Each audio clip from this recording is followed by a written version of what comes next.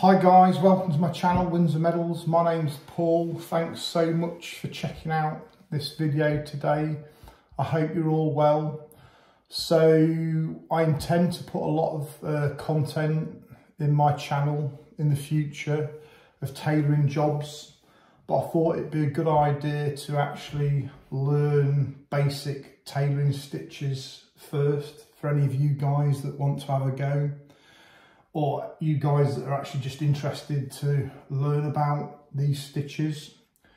So the most important stitch we use as a tailor, or one of the most important stitches, is a stitch called basting stitch. So basically, basting stitch is a temporary stitch. It's just used for holding bits of material or parts of garments together temporarily before they're actually machine stitched or hand sewn.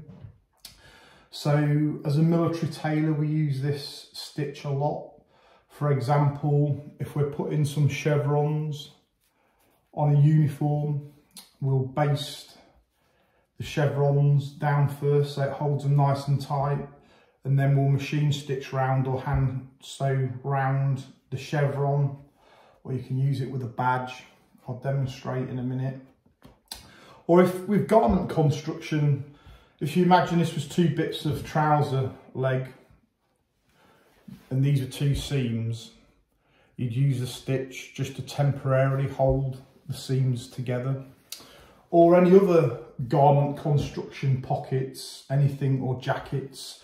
So if you had a bespoke suit made, on the process of the making and the manufacturing of that suit, they'd have absolutely tons and tons of basting stitch in the garment before it's all properly sewn down. I mean, basically, it's like if you imagine you build a house, it's like the scaffolding really.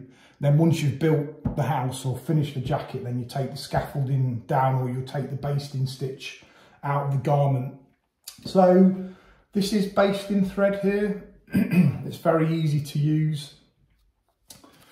It's very soft, and because it's only a temporary stitch, it's easy to break, and it's easy to break for a reason. So it can be easily taken out of the uniform or the garment or the badge that you're holding it on. So I'll just quickly show you, demonstrate how you'd use the basting stitch. So as a military tailor, it comes in really handy, especially for putting badges onto uniforms. It just holds the badge in place before you machine sew it or hand sew it. Seamstresses, or I mean other people, use pins instead. You can use pins, but this is more of a traditional way of doing things. So I'll just demonstrate putting these two bits of fabric together. You can imagine it's two parts of the garment that I was putting together before I'd machine stitch it. So all you do is you pick up some of the cloth, about just over 1.5 centimetres, and go round twice, and that's like your anchor stitch. So that's secured the two bits of fabric together. Then all you do is go along the material, just sewing like this.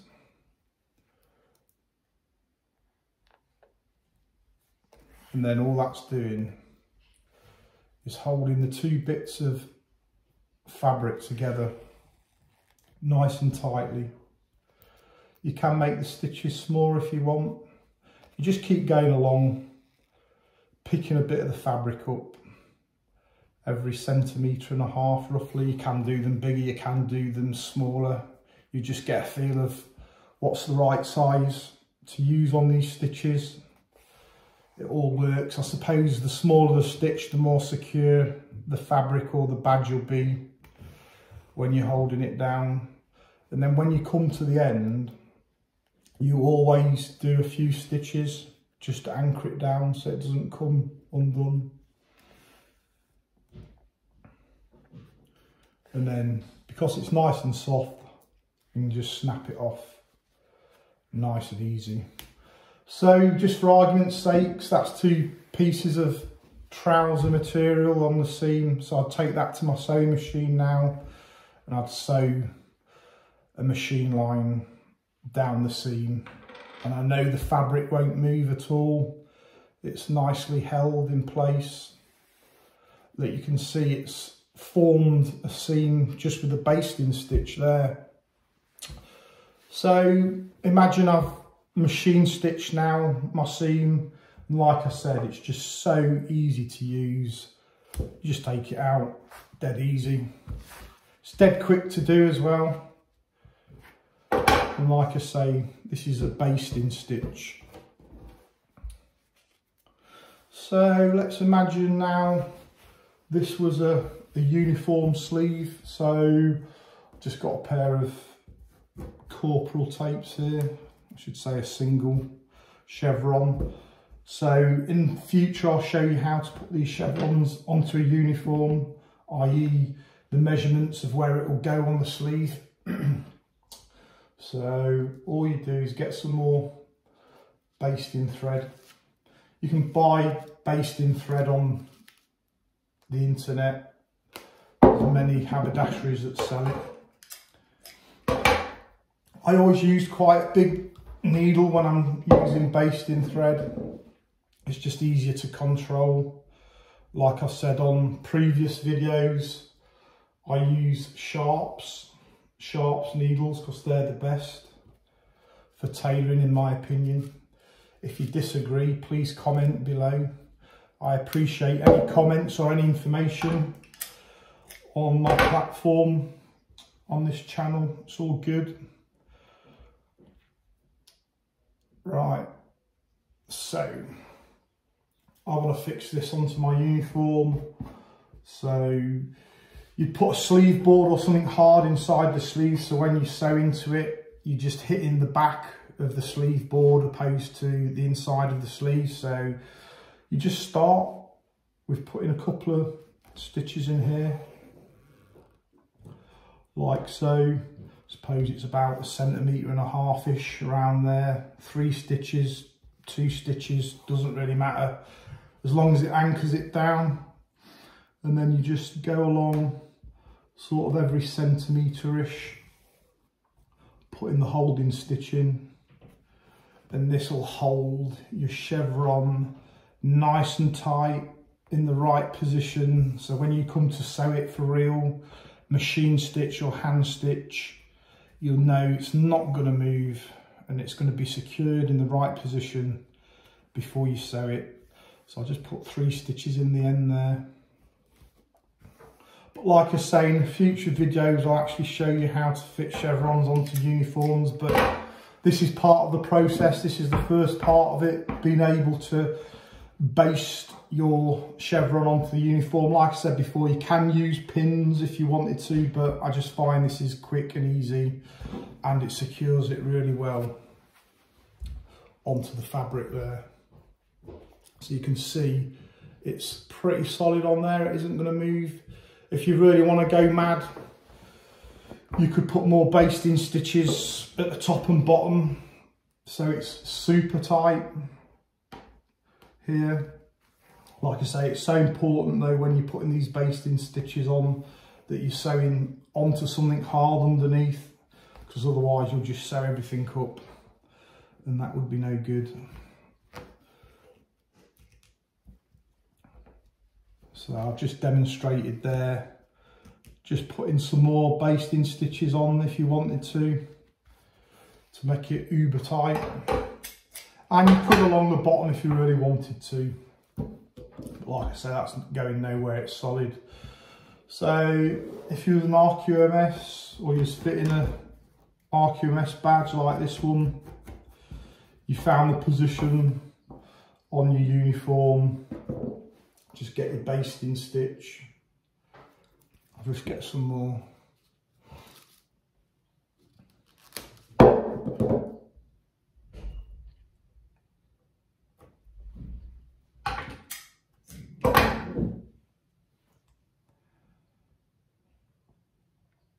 A lot of people hand sew these WO2 badges on, but if you can baste them on to start with in the right position.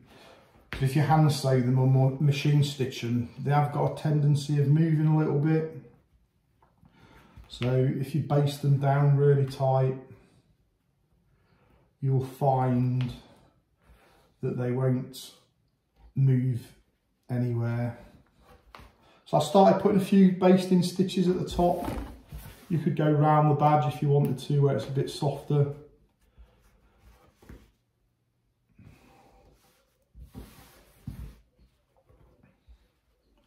So it's going to be really tight.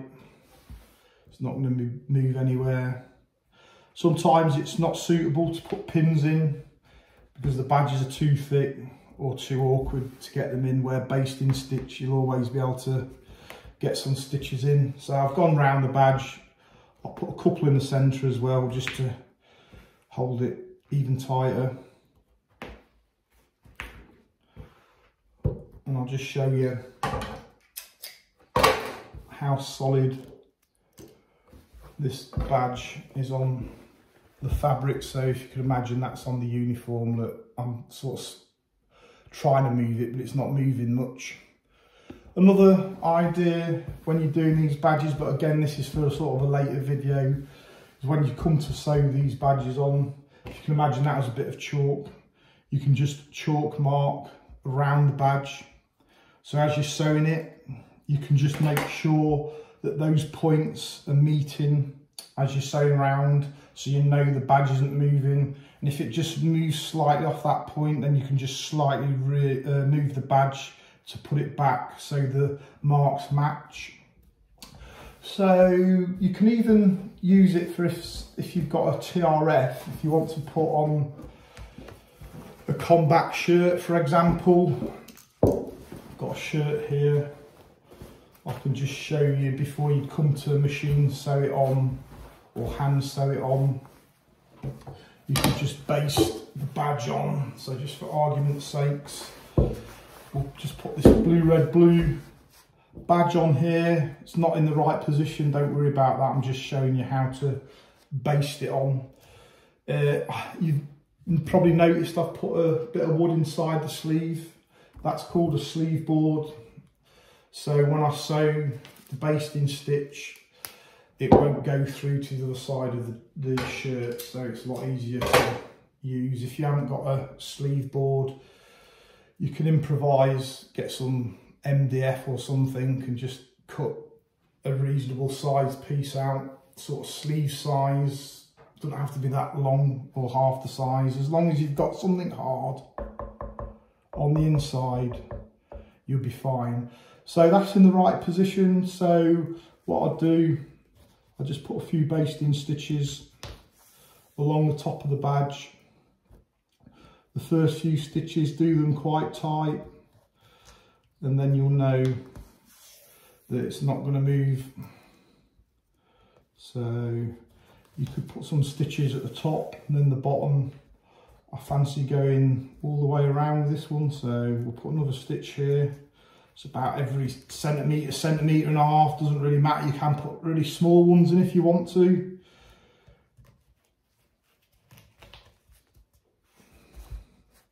Just as you're basting it on, just bear in mind you want to keep an eye on it being in the right position and not moving.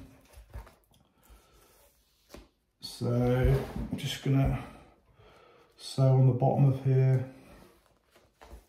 Just going around the badge, just keep moving it to make sure it's in the right position.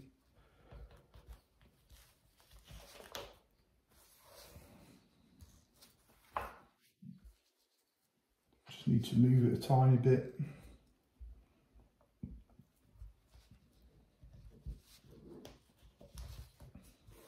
So I'll just put a couple stitches in at the end there to make sure it's in the right position.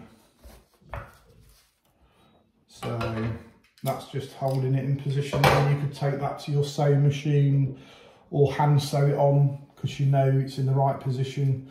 If you're hand sewing it on or machine stitching it as you're going around, just keep double checking that it's in the right position. So I think you've got the gist of how a basting stitch works now. So this is the first video for basic tailoring stitching. So I'm also going to cover felling stitch, which is a stitch which is used to sew badges onto uniforms, or you can sew seams and pockets and different things with felling stitch. We're going to do cross stitch, back stitch, and I think we're going to do some buttonholes eventually when we really get good. So just for an example, on my B3 tailoring course, this wasn't the finished exam piece that I did, but it's like a replica of that. And when we made these oblong bits of material, we just learnt all our basic hand stitching on here. So we've got the basting stitch here, the white stitch, so that's to hold it all together. This stitch here is the cross stitch there. We've got the back stitch there, the buttonholes all done by hand. We even made pockets as well. So, and these lines at the bottom here are just machine stitch. So I hope you've enjoyed this quick video on basting stitch and what it's used for. And like I say, I'm doing this because in the future when I do videos on tailoring jobs, I can say I'll go back and look at my basting stitch to get a more idea of how to do it. So like I say, I hope you've enjoyed this video. Please subscribe if you've not subscribed already. Trying to grow the channel. I'm going to bring a lot of content about British medals, British military and tailoring jobs. So thanks again ever so much for watching, and hopefully we'll catch you in the next one. Thanks, bye.